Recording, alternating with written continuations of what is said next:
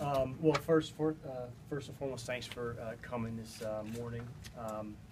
I think everyone's aware that yesterday Kevin was not practicing with us, and expectation was that he would.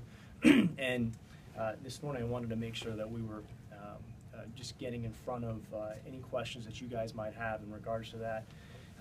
At this point, we've made the decision that we're going to remove him from basketball activities on the floor. He'll probably continue to do conditioning and athletic performance work, but he's not making the progress that we had hoped and anticipated him making. He still has some soreness in his foot, and the protocol that's in place calls for him to be able to compete on the floor without that at this stage. So obviously it's the right decision. Difficult for him, I know. He's as we know, a competitor. He wants to be out on the floor, but the health and wellness of our players is absolutely the most important thing, and that's always going to be what we make our decisions based on. So what I'd like to do is try to provide everybody with an understanding of what the next steps are. We've always worked in this fashion in regards to these situations. So first step is identifying that he's not making the progress that we had hoped and expected, so stopping him from basketball-related activities. We're going to continue to confer and engage with the specialist team that's been put together. We've got some of the best and brightest foot and ankle specialists in the world that have come together and continue to collaborate through the process since the initial injury, and they're going to continue to do that. So what we'd like to do is get everybody the necessary information, have Kevin evaluated by the necessary people. At that point, we'll have a better understanding as to what it is that's creating the lack of progress, the continued soreness, and then I'll be back in front of you guys to provide you with whatever information that is at my disposal at that point in time. Until that point in time, it will be really hard for me to give you exact answers, because we're waiting for those as well. And we want to be in a position where we have the best understanding and information before we get in front of you. So I'm not going to speculate. We're not going to talk about conjecture or hypotheticals. I'm happy to answer any questions that I can, but we want to get the accurate information first and then be back in front of you with more info. So with that, I'd answer any questions. Is this just through the regular season, or including playoffs, or it's just timetable to be determined? Well, I think the most important thing is to state he's not going to be playing right now. When he's healthy to play and when he's able to return without that soreness, he'll be back on the floor. If that takes the rest of the regular season, if that takes the rest of the playoffs, that's what it's going to take. As I said before, the health and wellness of our players is the most important thing. This is the decision that we're making because this is the most important thing, his health. Are you concerned that it may be a different problem, considering the fact that this new screw was put in to eliminate the pain? Well, again, I think that's the stage that we're in right now is working to get that information and make sure that we're getting the most accurate assessment of the situation from the best and the brightest that deal with these issues, nationally and internationally. Until we have that information, I don't want to speculate on what it is, other than to say that the protocol in place was to have him be able to compete without soreness. If he's unable to do that, we have to make this decision, and that's what we're doing. So Sam, you had said indefinitely. Yeah, I would say out indefinitely. Out until he's able to return and play, without that soreness in his foot. And we're gonna have to take our lead from the specialist team that's been put together. Sam, you had said earlier it looked like the original injury, the Jones fracture, was healing properly. Does that still appear to be the case, or could that be an issue also? Well, again, I think as I said before, right now what we've decided to do is take him off the floor so that the people that lead the processes, the people that are the experts, can make those determinations. I should have that information hopefully shortly. But we're in the process now of sending that information and getting it to the necessary people, having him evaluated by the necessary people, and we need to let them make those determinations. Each time that I, address you guys, I always want to try to give you as much as I can. I always also want to try to be as accurate as possible, and I need the physicians to give me the information that I can relay, and I'll be able to do that.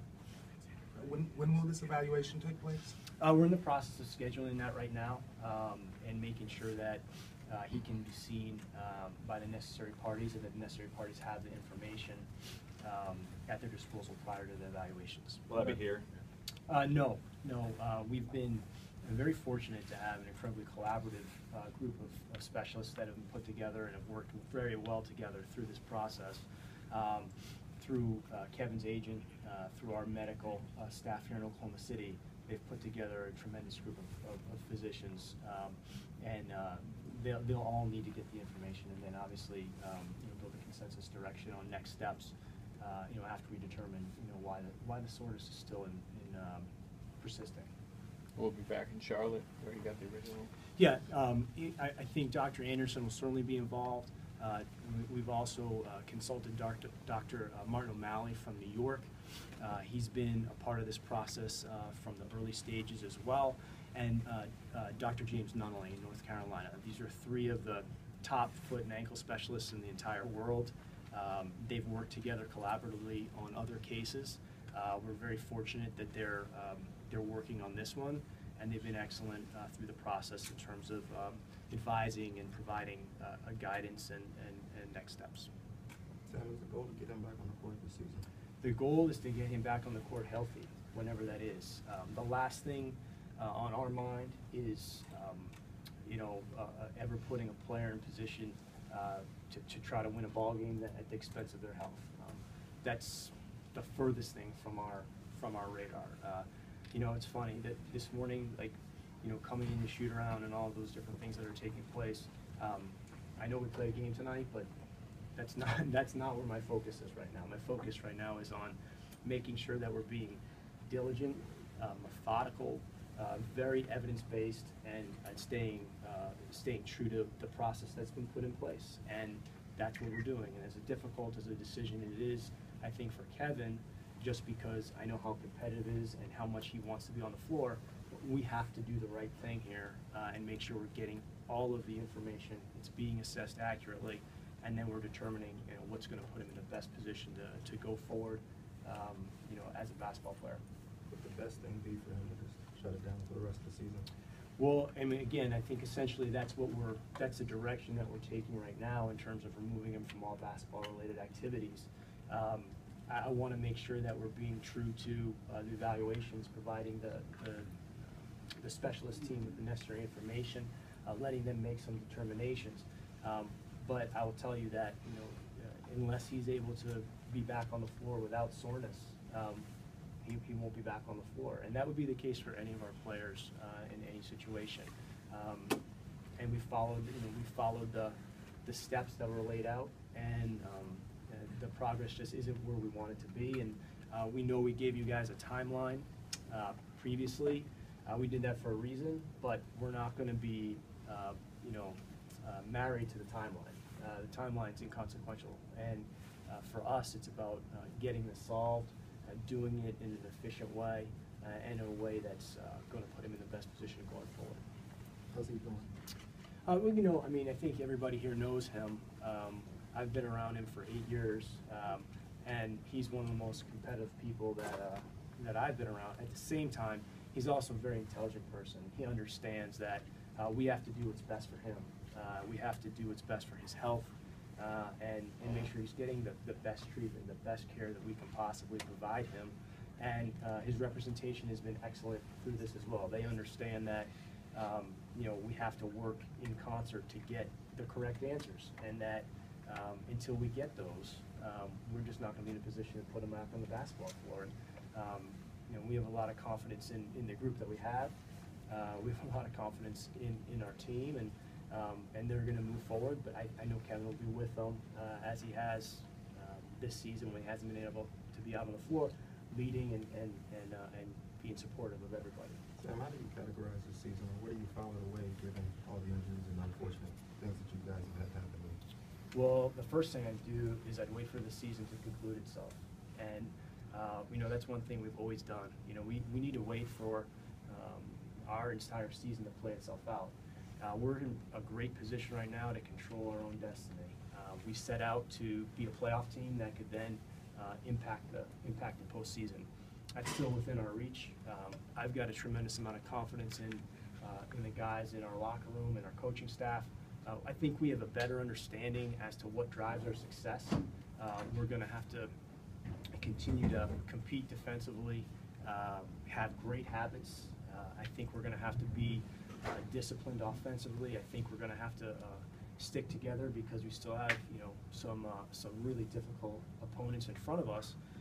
But the measure of this team is going to be, what we accomplish, after 82 games and knowing where we stack up, and we're still far from that. So, day-by-day approach that we've enlisted since we arrived here in 2008 is, we're fully engaged in that right now, and for good reason, because when you go through these things in the NBA, if you want to be an elite team or a sustainable organization, a sustainable program, you're going to have to navigate the unexpected and the unforeseen. And I'd like to think that the fact that we're still in position to strike and control our own destiny, is an indication that we're on the right path, but we have to finish the job. And I have a lot of confidence in the group.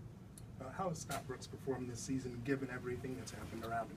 Well, I mean, I think Scotty, has certainly had a lot of different things to juggle. I'm sure there have been other coaches that have had different situations like this in the past. I can't think of them off the top of my head, but it's not easy when you've got a lot of guys in and out of lineups. I think he's done a really, really good job of managing that, of integrating new players that we've added.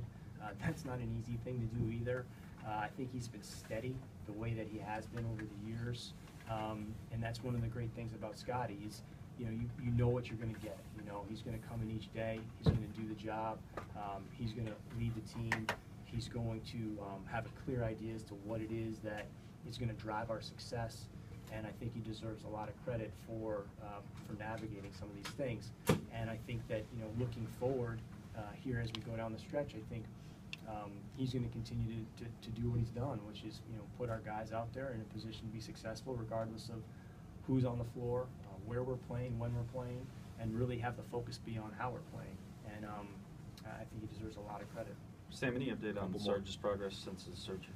Saw him this morning briefly. He's doing, he's moving around all right. We've been through, over the years these types of cleanups in the past. Guys are, moving around remarkably well, early on. But it's again, there's a set of return to play steps that need to take place for him. He's in good spirits. I think he understands that, we found ourselves in a position where that was the necessary decision, and I think he's optimistic about getting back on the floor, healthy and feeling better than he did, the last time because of the swelling. What's the severity? Last question for Sam. Oh, severity for Ennis. God, wow. Ennis's ankle. He's not gonna be able to play this evening. I think we're going to see kind of how he responds in the next 24, 48 hours. As I said before, listen, injuries are part of sports. Injuries are part of competition, and how you deal with them and how you manage them, competitively, that's part of the measure of any team. And we'll be without Ennis tonight, but we've seen some really, really good things out of guys like McGarry, that's been pressed into duty.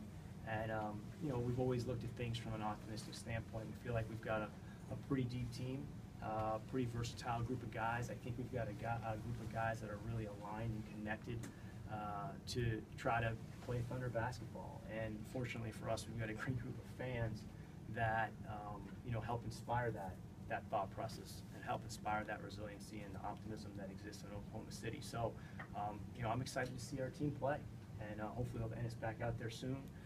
But the most important thing is how we're playing and our approach to the game. I've got total confidence in the guys that we're going to be ready to go. All right, thank you, Sam.